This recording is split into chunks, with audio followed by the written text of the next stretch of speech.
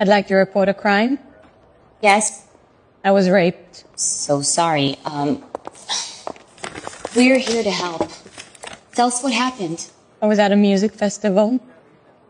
We heard gunfire and everyone was running. I started running and then he grabbed me. He yelled something in Arabic and then he ripped my... Sorry to interrupt you. You said he was yelling in Arabic. Yes. So he ripped my pants and then he just... Sorry, I just need a bit of background here. Are you Israeli? Yes. And your rapist was Palestinian? He was a Hamas terrorist.